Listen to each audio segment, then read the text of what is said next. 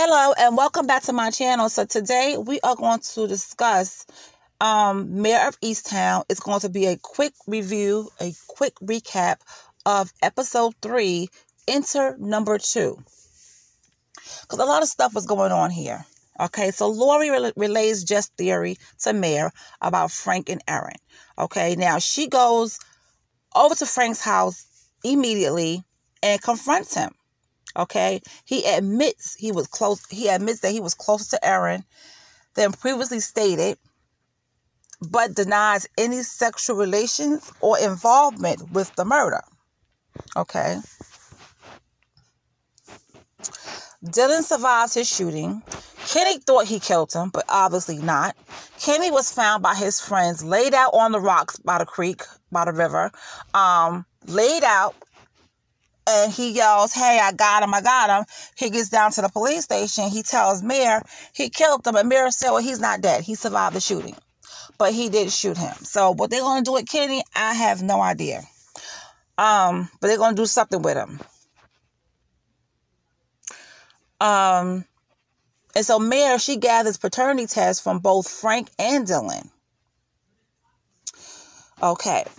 Erin's finger is missing from a defensive gunshot wound is found in a local park where Mare recovers a bullet. Okay. The park is identified as the kill site, with Erin dumped in the river afterwards. Erin's phone records reveal that her last phone call was from Deacon Mark.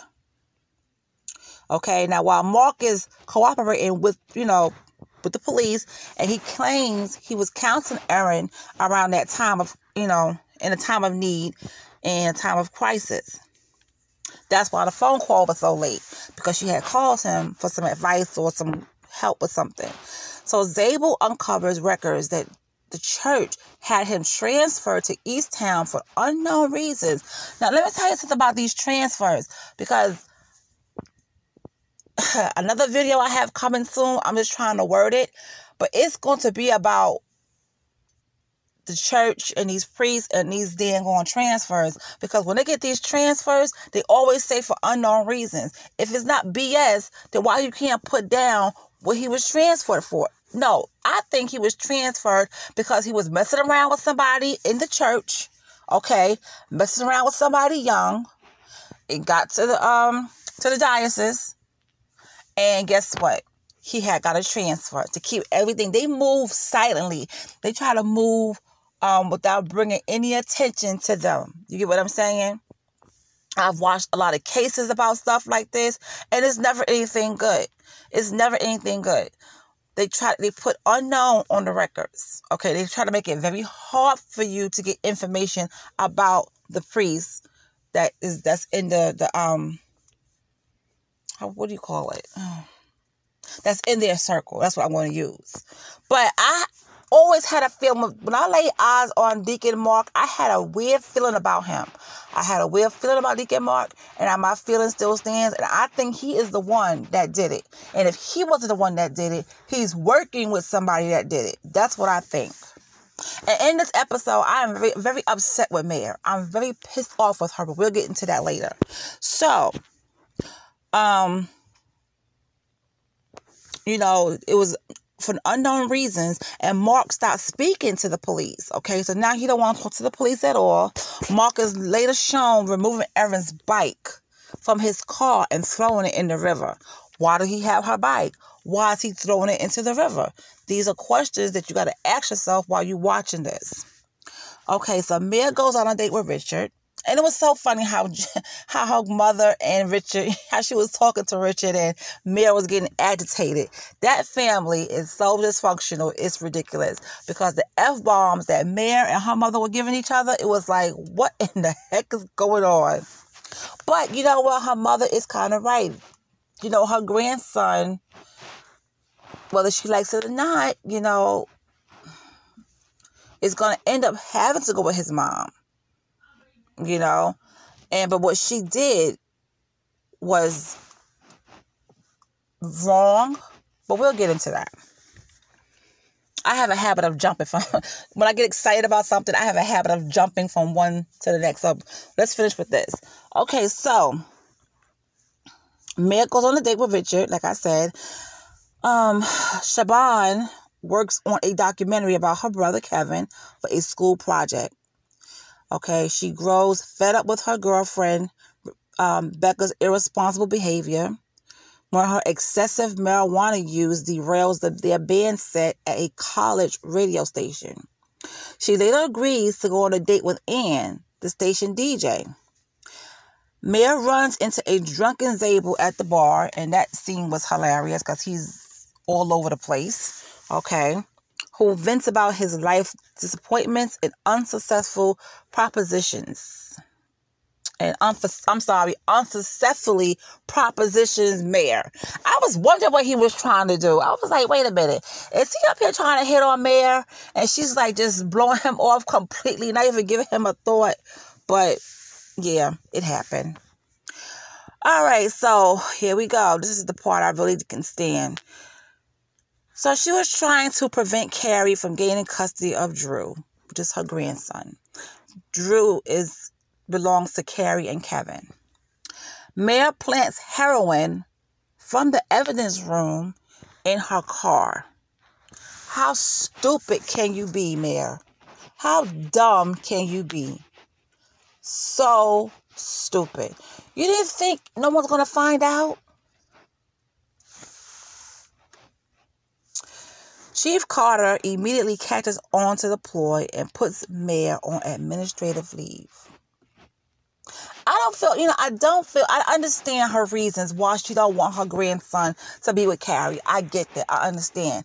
But if she is showing improvement, if she has been clean, that is her child. Eventually, she's going to have to go with the mom.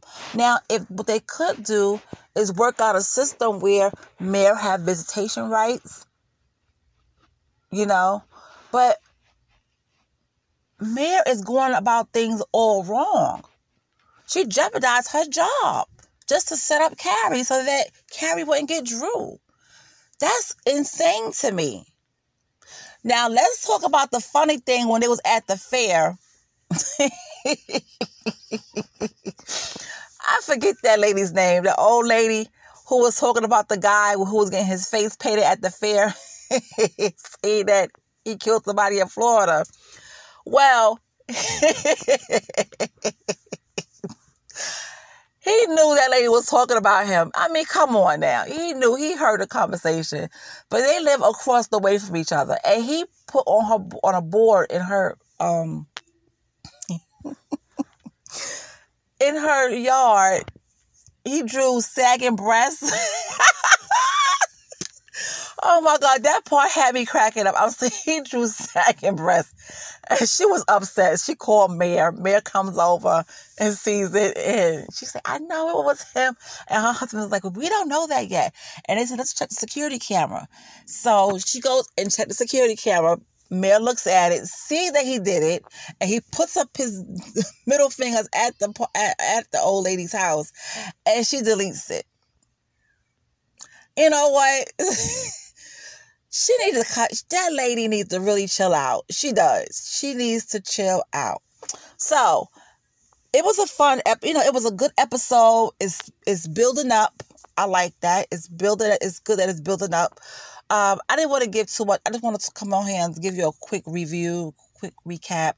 It's building up. I'm loving the build up. I'm loving the show. But I'm just very disappointed in Mare. I am very disappointed in her because she could have went about this differently. And now she's jeopardized her job. She's jeopardized her job. And that, come on. You can't do that. You still have to play by the rules. Okay? I understand that's her grandson and all of that, but she still has to play by the rules. Okay? She still has to play by the rules. All right. So I did see a little peek of what was going on for episode 4. I'm going to give you a little bit of it.